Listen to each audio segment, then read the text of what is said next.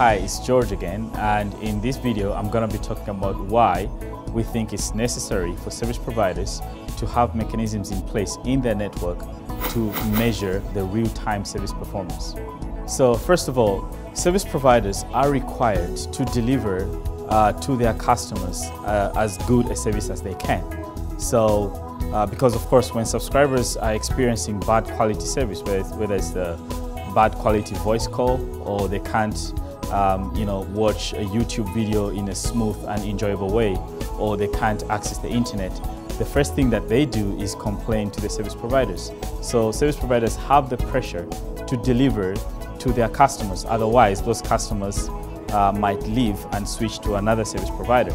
So we think it's very necessary for service providers to be able to provide the best possible service experience to their customers. To solve this problem, Huawei has several technologies that we support to actually measure the real-time service performance.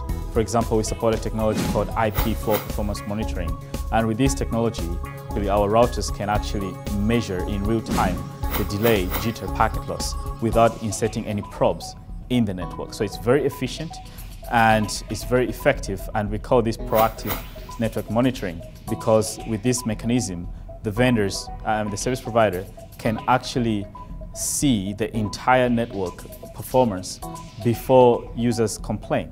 So it is a very proactive and efficient way of performing network and service monitoring.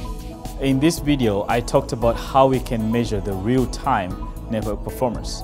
Now, in the next video, I'm going to talk about how we can map that network performance to the real-time service performance. Stay tuned and thank you.